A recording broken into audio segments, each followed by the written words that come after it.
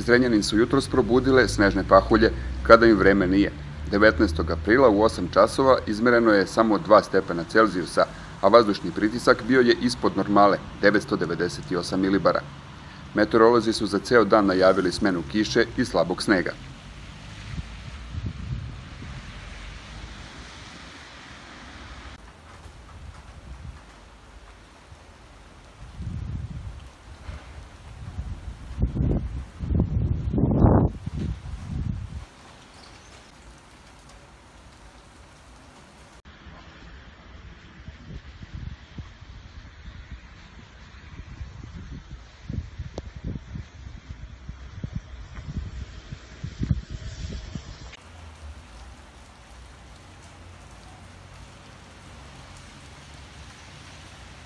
Na centralnom jezeru, usled temperaturne inverzije, došlo je do stvaranja dimne zavese.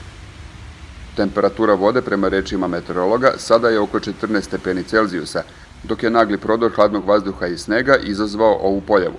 Na isti način, u većim razmerama nastaje i magla.